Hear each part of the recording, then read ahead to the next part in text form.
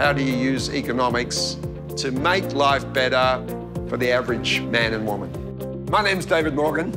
I'm the Executive Chairman of JC Flowers for Europe and Asia Pacific, and I graduated in 1970. My father went bankrupt when I was 10. I went home and saw a big bank mortgage e-sale over the front of the house, and I sort of had a drive that I wanted to avoid those fates. The Trobe was so small, we were 450 students.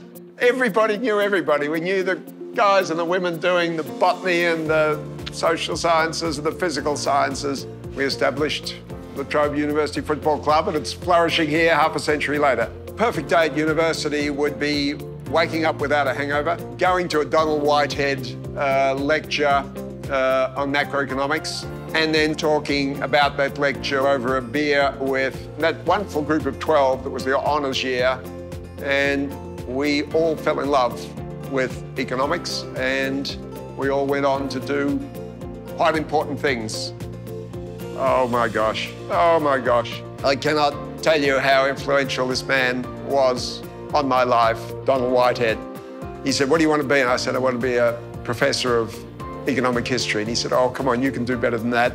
And urged people like me and Bill Kelty and Tony Sheehan to go out and do something to change the economic fabric of our nation. That almost brings tears to my eyes.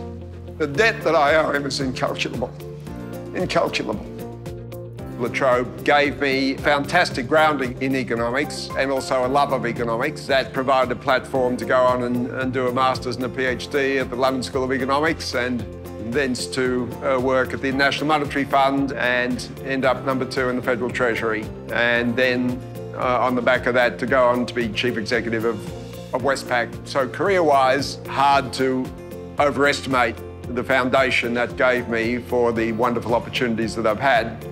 But also, it gave me just fantastic leadership experience.